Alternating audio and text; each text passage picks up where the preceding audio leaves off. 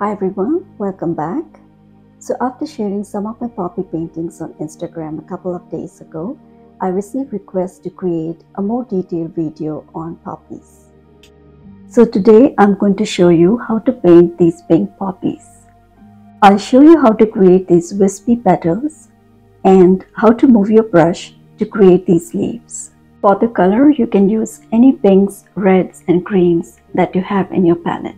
So gather your art supplies and let's start painting. Here are the art supplies. The watercolors and brushes are part of a watercolor starter kit from the Golden Maple brand. I'll leave a link to the starter kit in the description below. This is a set of 25 watercolors with corresponding numbers. These are the round brushes I was talking about in the introduction. These are in sizes 0 and 3. For paper, I'm using 4.5 by 6 inch cold pressed watercolor paper from Canson. You'll also need a paper towel, some clean water, a pencil to sketch, and an eraser. Let me show you the colors I'll be using. A reddish pink, a red, and a couple of greens. You'll find these numbers over here. So as usual, I'll start by sketching. I'll draw some circles to situate these poppies.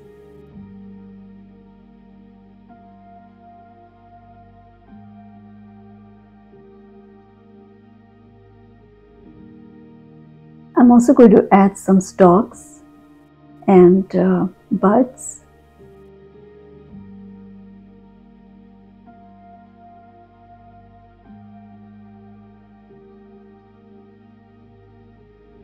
At the center of this poppy is a seed pod or pistil, and I'm situating it right in the middle since this poppy is facing forward.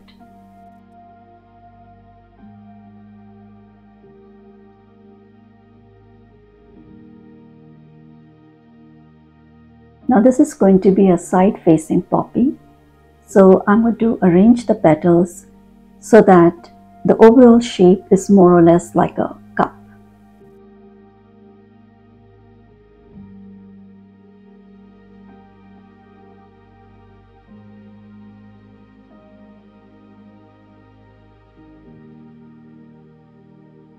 And this poppy is going to face somewhere between front and side. I'm drawing some lines to paint the leaves later. So I'm going to pick some light green and start painting the pistil.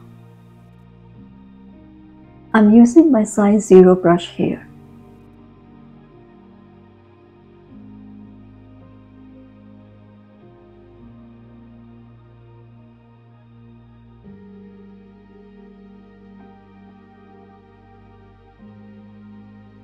You can leave the center white.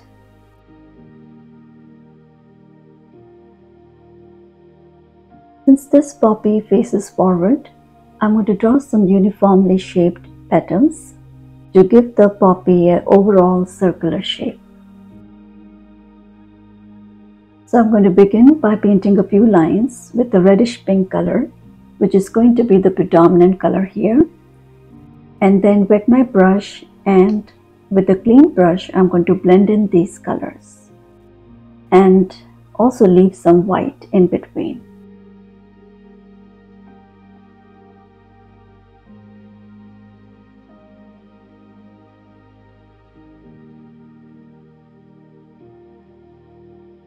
Drop in a few dots of darker value of this color towards the center near the pistil.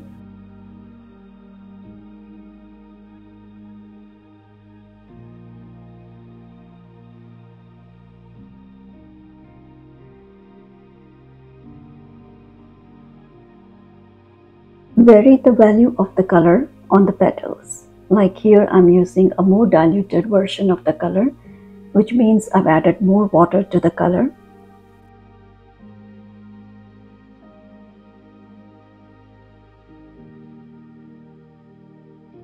You can also use a darker value of the color to add very fine outlines and then blend them.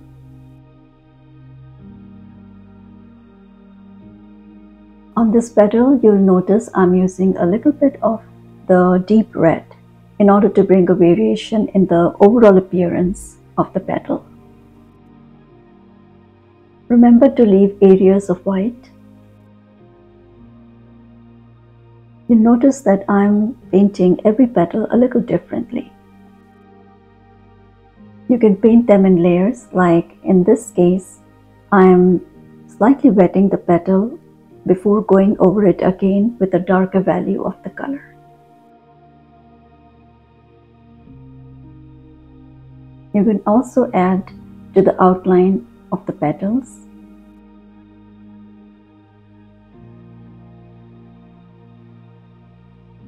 Or go over with a few fine lines.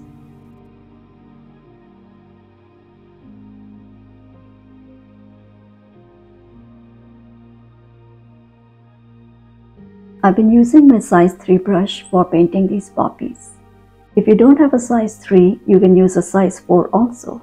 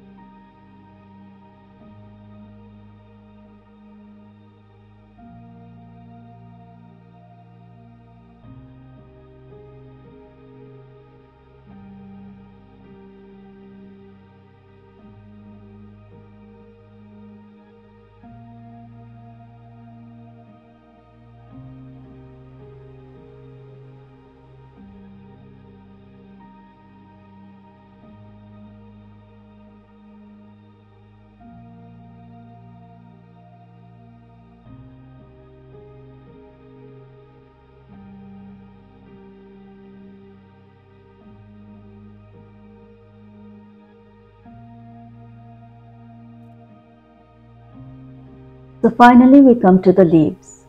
This is my favorite way of painting poppy leaves. I make these tiny zigzag movements with my brush on either side of the center line, and these lines get shorter as I reach the end of the leaf.